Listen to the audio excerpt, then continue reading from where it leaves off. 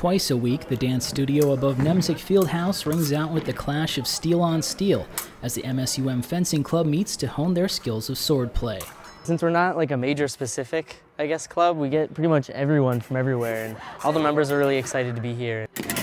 Although the membership varies, the instruction follows a standard formula.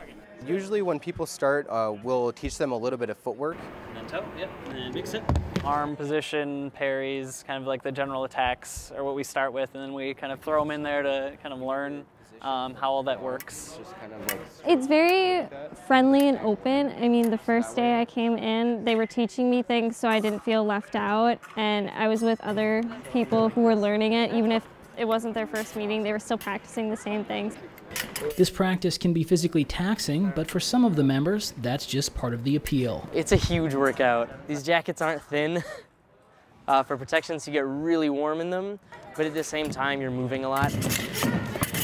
People almost say it's akin to boxing, just the way you read your opponent, and you plan moves ahead, like they call it physical chess, because you're planning sometimes 2, 3, 4 moves ahead. And even in this sport that requires complex precision, the attraction to fencing is pretty simple. You get to sword fight. I mean, it's what's not to love about that?